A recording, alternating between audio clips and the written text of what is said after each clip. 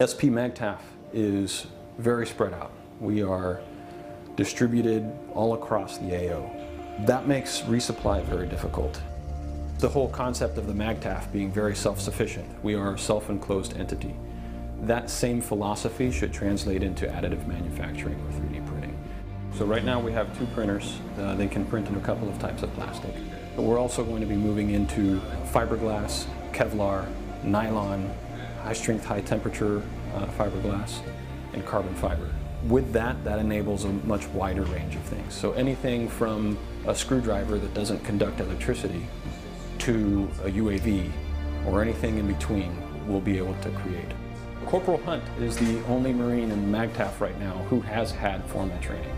He is the one that is conducting informal training right now and is the one that is creating all of the initial designs and products for MAGTF.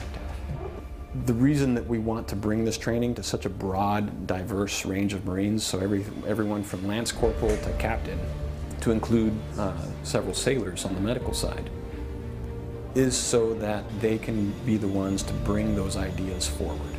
We are not the only beneficiaries of this work, but the Marine Corps in general.